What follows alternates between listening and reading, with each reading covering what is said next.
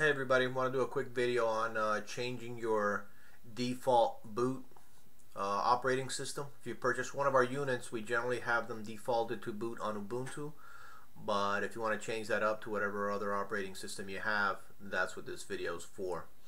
We're going to go to our home button here, and what we're going to be using is called Grub Customizer. If you purchase one of our units, it's already installed.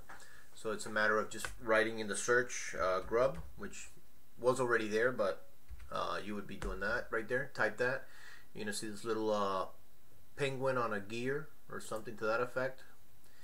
And it is going to require your password, being that this is an administrative task. It's going to bring you up a little menu. This menu that comes up here should be what you're seeing in your boot menu. So in this case, we got Ubuntu is my default, meaning if I don't press anything or change that within 10 seconds, it's going to go right into Ubuntu. And then Windows 7 is my secondary operating system in this case.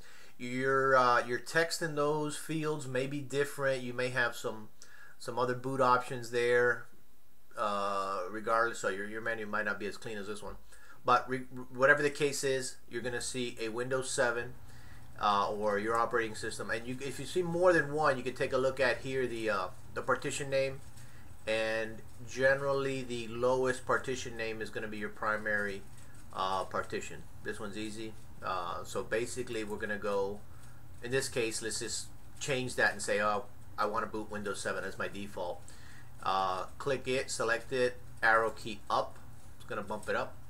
So if we save this, we're going to boot to Windows 7 as the default. So after that, just click save, and hopefully you don't get an error, because sometimes it does get a little funky. So as it is right now, when I boot next time, I'm going to have Windows 7 on top.